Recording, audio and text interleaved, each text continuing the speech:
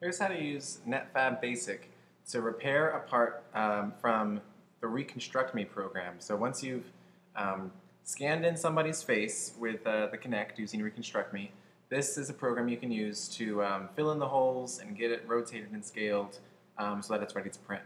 So this is NetFabb Basic. This is the free version. So it's nagging us about upgrading, so we don't have a few professional features, but it does everything we need it to do. We're only going to use a few tools today. The first one of which is, of course, Open. So you can right-click on the background to add part. There's the Open key up here. There's the Part menu. There's always different ways to do the same thing, but you can right-click and add part, and we'll open our STL. So make sure you have an STL exported from ReconstructMe, and then this program will open it up right away. So we can open our, let's work on Patrick right now. So it converts it.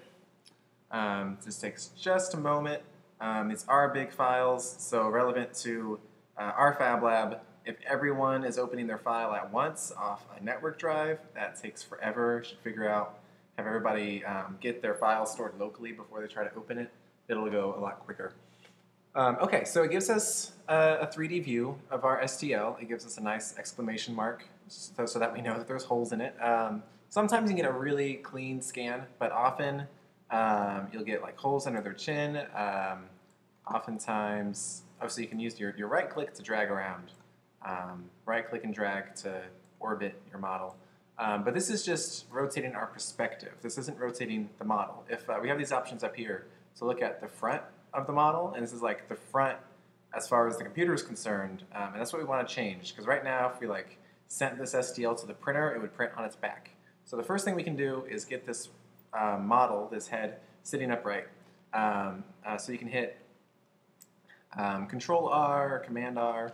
You can also right click on the back, right click on the part itself and hit rotate.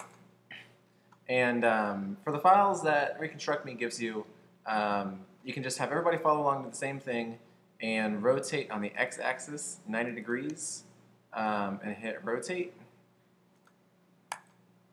And it'll be facing towards you now. So this is great. So he's facing us. But I think for finger puppets, if you want to print out a finger puppet, you want to make sure that his chin is tilted back a bit. So we're going to rotate it a little bit more. So from the side,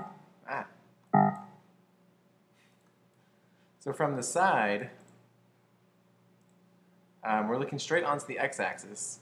And if I want to spin him around this way, I can rotate the x-axis. Let's keep the window open, try a few different times. If we rotate it by 15 degrees, oh, that tilts him the wrong way, so let's go -30.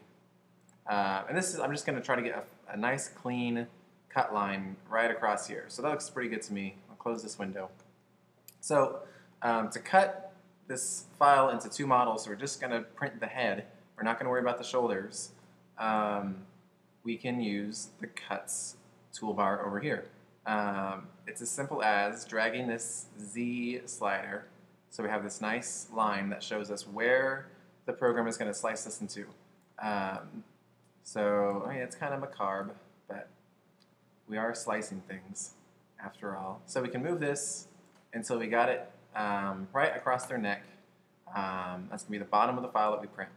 We can execute cut. It gives us a preview of where it's going to cut, and we say that looks pretty good. And we say cut. And that just puts it in two parts. So we have the top and the bottom. So we can right click on the bottom to remove. We say, yes, we want to remove that cut. Yes. So now we just have the head. But it still's got some holes in it. So we're going to, and we say to the kids, what do you do if you get a hole in your head? Hopefully you go to the hospital. So we have a hospital symbol up here to repair. So we hit repair. And this is all automatic, so this is really great. So it shows us the holes that it can repair. You just hit automatic repair down here. You hit default repair is good, just hit execute. And it'll think for just a second and fill those in. It does a pretty nice job in general. So our holes are all filled in. So we can apply the repair, and that asks, do you want to remove the old part? We say yes, we want to get rid of the part with holes in it, and we are left with just a single part with all the holes filled in. So now this This is still a life-size head. So to print a finger puppet, the last thing we're going to do is scale it. So you can right-click and scale. You can also, I think it's like Control S or Command S. I'll try that. Command S. Sometimes this comes up like showing all these extra numbers, current position, current size, and that can be kind of overwhelming, but we only have to change one number. We're just changing this from a scale factor of 1 to maybe a scale factor of 0.125. So that's going to give us a 1/8 scale model. Make sure that the scaling ratio is checked so it changes X, Y, and Z all at once. You can hit scale. It gives us a much smaller head. This will print out way faster than a full-size head, obviously. So scaling is really important. So at this point, this can go directly to our slicer, and that'll be the next video. So once you've scaled it, you can hit right-click and export as STL. So find a place to save it, hit save. It'll come up with one more window. It's either optimized, I think on Windows, it's like fix or something, but just click the biggest button on the screen until it gives you a check mark, and then you can hit export. And we're done.